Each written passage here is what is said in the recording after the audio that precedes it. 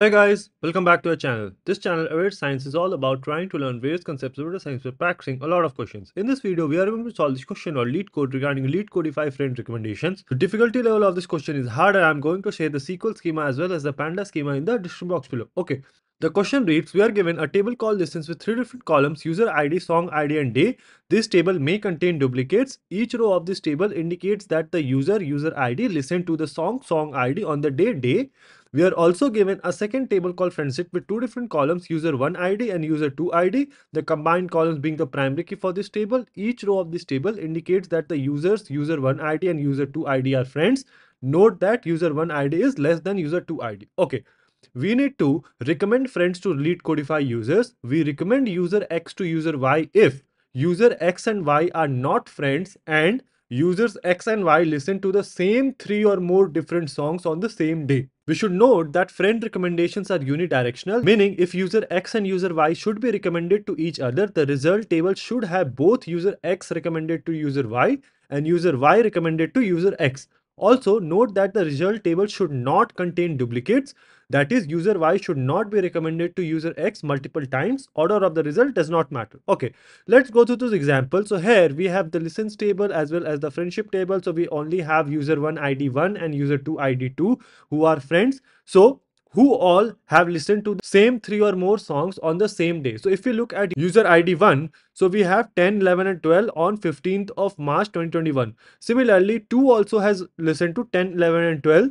3 has listened to 10, 11 and 12 on the same day. But since 1 and 2 are friends, so 2 will not be suggested to 1, but 3 can be suggested to 1, right? Similarly, 1 will be suggested to 3 according to the question that it says, right? So that is what we have in our output. So 1 is recommended to 3 and 3 is recommended to 1. So to solve this question, the first thing that we should do is on a particular day for every song, let us see who all have listened to that particular song, right? So let us perform a self join. So from this table called listens aliased as L1, let us perform a left join of the listens table aliased as L2 on. So L1 dot day is equal to L2 dot day because on the same day, and L1 dot song ID. So who have listened to the same song on the same day.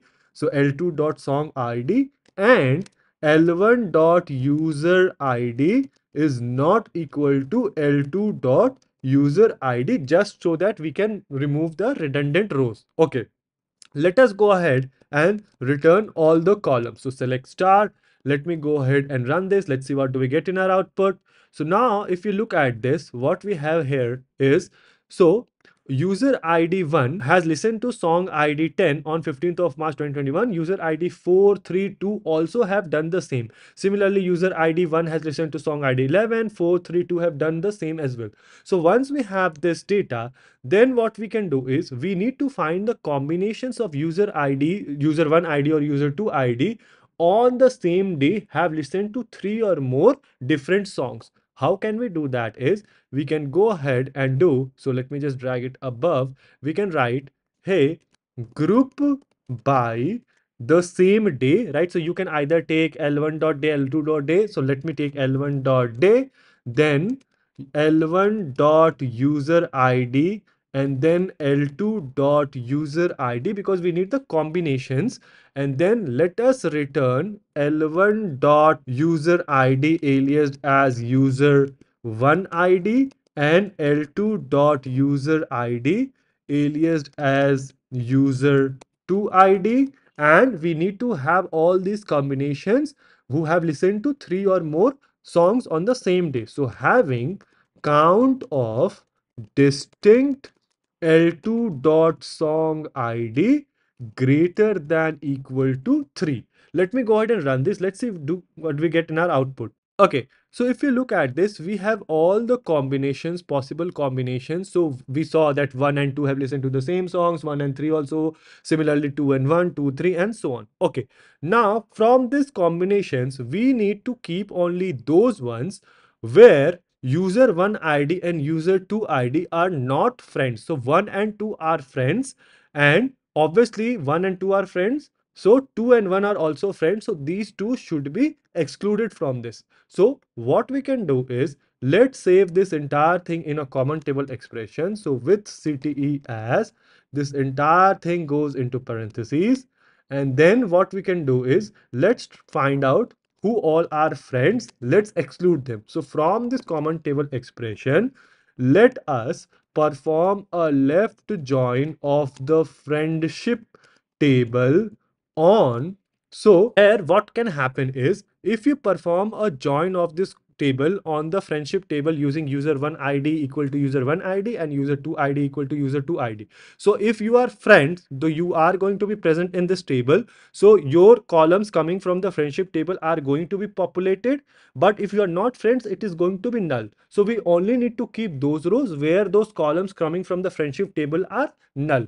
Now let us perform this. So on CTE dot user1 id is equal to, let's alias this as f, right? So as f, and then f dot user1 id, and CTE dot user2 id is equal to, let me just write f dot user2 id. Okay, so this is going to do one of the joins, but it is also seen that in our output that 1 and 2 are friends, so 2 are 1 are also friends. But in your friendship table, you only have, in us it is in a certain row. So how can you do that is just reverse it. So ct dot user1 id is equal to f dot user2 id, and ct dot user2 id is equal to f dot user1 id. So either you have this, or you have CTE dot user1 id is equal to f dot user2 id, and CTE dot user2 id is equal to f dot user1 id. And let us perform this join and let us return. So select star. Let us see what do we get in our output. So now if you look at this, right, so you have 1 and 3, you do not have that in your friendship table, right? So you are returned with null values, right? But 1 and 2 are friends, so 1 and 2 are returned, and since 2 and 1 also basically are friends, so 1 and 2 are returned. So we need to only keep those rows where these columns, any of these columns coming from the friendship table is null. So let us keep only those rows where f dot user1 id is null. Okay, let us go ahead and run this again. So we are going to have, okay, so we only have the null ones. So 1 3 2 3 3 1 and 3 2, and this is what we have in our output. Let us alias this in a correct way, whatever is required in our output. That is, you need to have CTE dot user1 id aliased as user id, and CTE dot user2 id aliased as recommended id. And it also says, the question says that the first table, the listens table, has duplicate values, right? So you do not need duplications in our output. So return us distinct combinations. Let me go ahead and run this. Let's see what do we get in our output.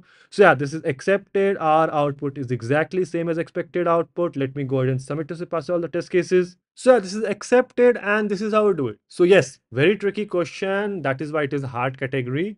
But what we basically did was, we found out that on a particular day, who all have listened to 3 or more same different songs. Once we had those combinations, then we found out, okay, who all them are friends already. We do not need to include them in our output, and then we alias them in the way that we want. So yeah, this is how we do it. Let me know if there's a better, more efficient solution to solve this question. Let the solution be in the comment section below, and I'll see you guys in the next video.